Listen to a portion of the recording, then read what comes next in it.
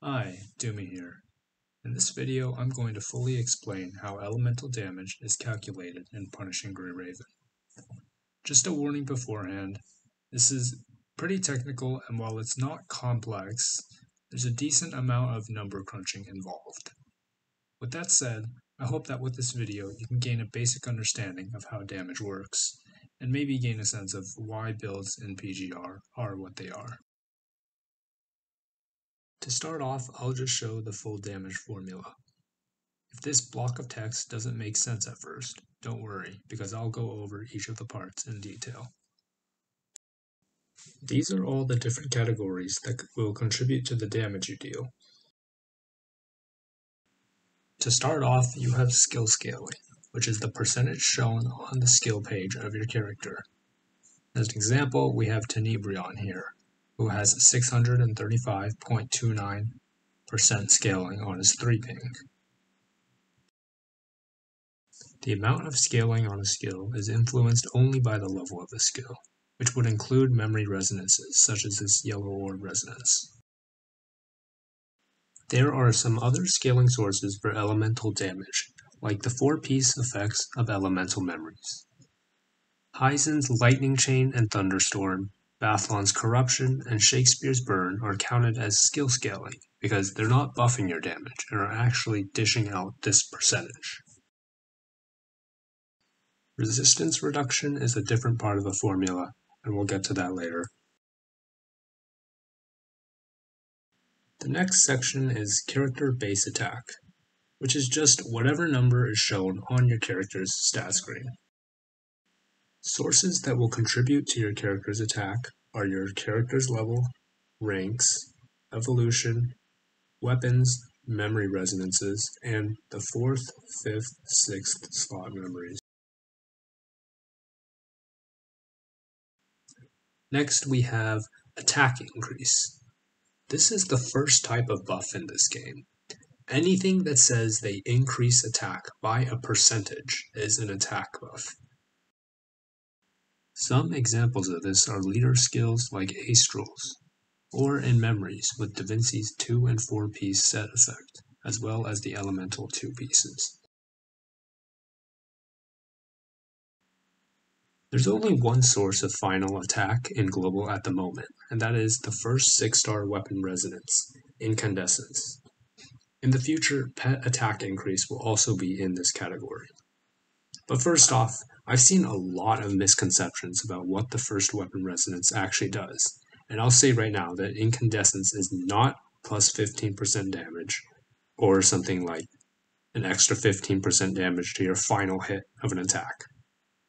It's actually just an extra attack stat that is added after attack increase calculations. Also, although the description makes you think it's 15% of the weapon attack stat, it isn't. Since Peacemaker has 463 attack, 15% of that would be 69. But for some reason, Kuro doesn't actually use the stat of a 6-star weapon, and just uses 500 regardless of the weapon.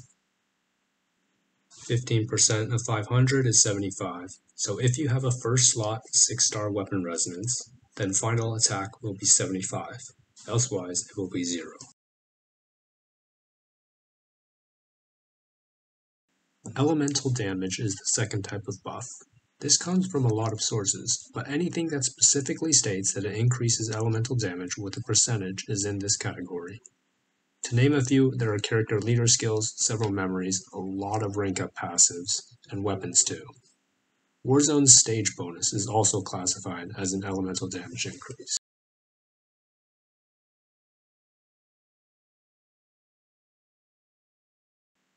Extra damage bonus is the final type of buff.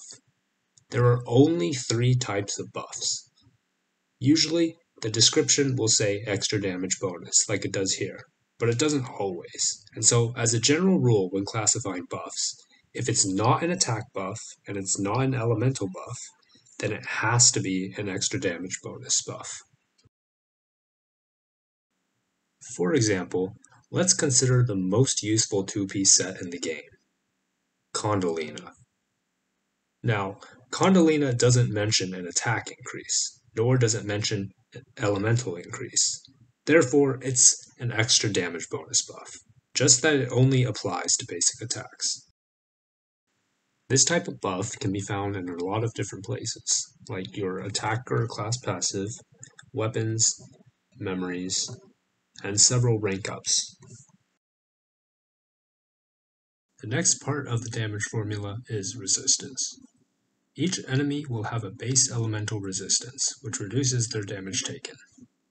There's no way to find out what this base elemental resistance is except by testing for yourself. With a few damage tests and rearranging the damage formula with algebra, you can find out this number. An enemy's resistance will be influenced by the following factors: self-buffs and debuffs, which you can see under the health bar, such as in Phantom Pain Cage. And then there's also tank abilities and memories, which will state if it reduces enemy resistance. The final factor is extra damage reduction, which functions similarly to resistance. It's a stat that the enemy has, and you'll also have to test yourself to find this stat.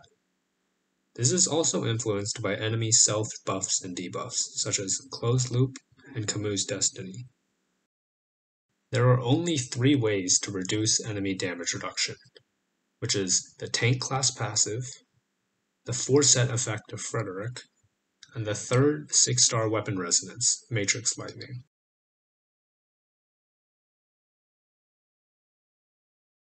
Now that I've gone through all of the damage components, we can actually calculate damage.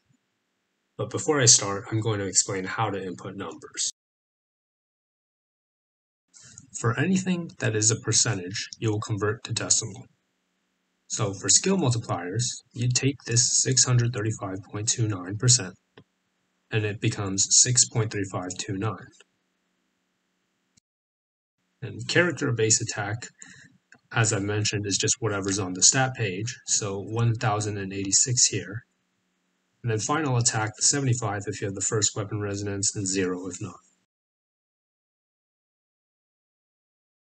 When it comes to buffs and debuffs, anything under the same category name is additive. So what do I mean by this? Let's say we're trying to find out what to input if we're calculating for Ember. We have 10% attack from the first part of our leader skill, and 5% from the second.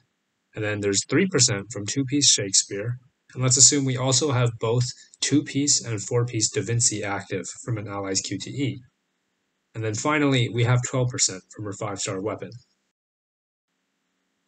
These are all the same type of buff, which is attack increase, so you add them together, which equals 60%. Then you convert to decimal, and remember that the formula uses 1 plus attack increase, so you input 0.6 for attack increase. Elemental damage increase and extra damage bonus works the exact same way as attack increase, it's just additive. Resistance and extra damage reduction aren't really any different, except that they're subtracted from 1 instead of added. So if we have 2-piece Einsteina, 2-piece Gloria, and 4-piece Bathlon applied, and the enemy has 20% resistance, then you subtract everything from 20, making a total of negative 9% resistance. You convert that to decimal and then plug it in the formula. And of course, extra damage reduction would be done the exact same way. Something to note is that resistance and extra damage reduction can indeed go negative. Of course, theory should be verified in practice, so let's try an actual in-game example. A level 75 training dummy has approximately 23.4 elemental resistance and 3.6% extra damage reduction. Let's do the calculations beforehand to find out how much damage a single hit of Astral's ult should deal with this build during the Da Vinci window. So I'm going to go ahead and plug in the numbers into the formula. Astral's ult has 564.71% scaling on each hit. Then we have 1,459 base attack. I don't have a weapon reso, so 0 for final attack. And then we have a total of 38% for attack increase, 37% for dark damage increase, 28.24% for extra damage bonus, And the final dark resistance will be 0.4%. Note that I won't be including Tenebrion's dark resistance shred on QTE because it's only applied on the last hit, which means it won't be active while Da Vinci's buff is on. And then for extra damage reduction, there will be a final of negative 14.05. So our expected damage should be 22,691 for one hit when we have all these buffs up. Let's go see what it is in practice.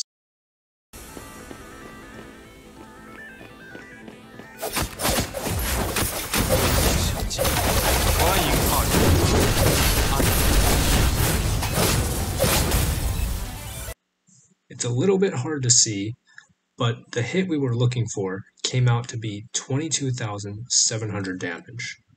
Compared to our expected 22,691, there's only a 0.04% difference. Kuro does some rounding, so small differences are inevitable. Generally, I would say that as long as you're within 0.5% of the actual damage, then your calculation is correct. So in this case, 0.04% passes the test. If it's more than 0.5%, recheck your inputs because you probably added a number that shouldn't be there or forgot about something. So I was correct on the Astral test, but let's do one more to confirm. And this time I'll do a weirder example. How much damage will 4-set Bathlon's Corruption deal when it's equipped on Ember and has all our QTE buffs up? This time, I'll just show all the stats, and you can try calculating for yourself as practice. Note that not all of the buffs and debuffs that I show will apply, so carefully pick which ones to add into the formula.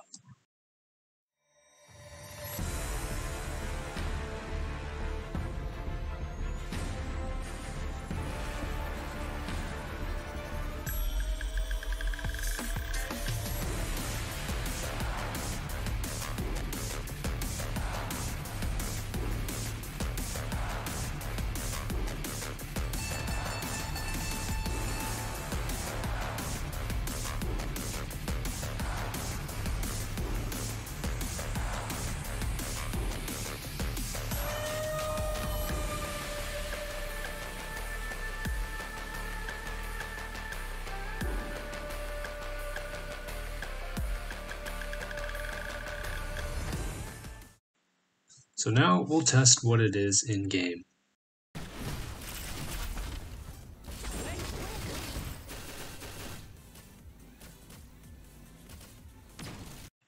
The moment we were looking for, which is when Da Vinci's 4-set effect was active, produced 2,945 damage.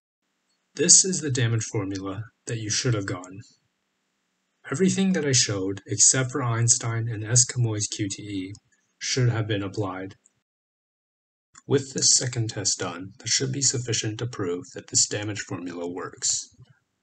Hopefully, you can now understand elemental calculations and even do them on your own for further verification.